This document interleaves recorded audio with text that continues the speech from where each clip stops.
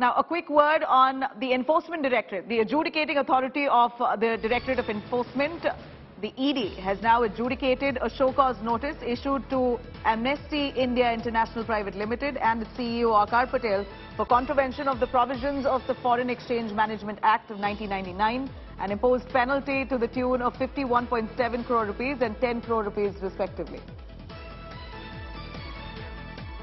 Amnesty India now receives a show cause notice for FEMA violations. In fact, the ED now cracking down. A penalty of 51.7 crores to Amnesty India has been slapped. This is a big setback. 10 crore penalty on the former CEO Aakar Patel. In fact, the Enforcement Directorate now, as it cracks the whips, issues a show cause notice to Amnesty International of India Pvt Limited and its CEO Aakar Patel for contravention of provisions of the Foreign Exchange Management Act 1999, FEMA violations. As per that, a penalty now been imposed on the CEO Aakar Patel of 10 crore rupees and on the company of 51.7 crore rupees. Huge money, a big setback to Amnesty India. In fact, this is the adjudicating authority of the Enforcement Directorate.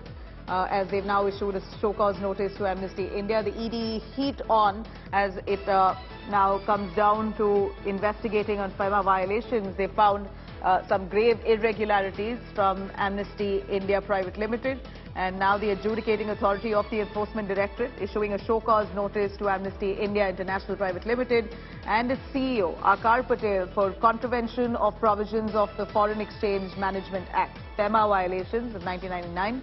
As for this, now a penalty, a hefty penalty has been imposed on the CEO Aakar Patel of 10 crore rupees and on the company 51.7 crore rupees. Munish Pandey tracking those developments. Munish, a quick word on Amnesty's irregularities which the ED has now highlighted, slapping a huge hefty penalty on the CEO as well as the company. What were those irregularities that now have put them in the dock?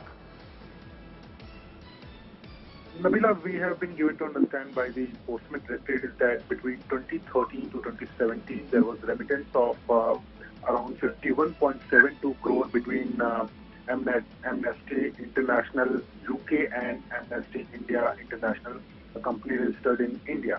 Now, what the Enforcement Directorate is claiming at this point of time is that there was violation of Foreign Exchange Management Act, and after the reply was filed by Amnesty India International, the adjudicating authority of the Enforcement Directorate. Right, Manish, thank you very much for joining us with those details. This is the heat of the Enforcement Directorate. Now an Amnesty India hefty penalty slapped on the CEO as well as the company.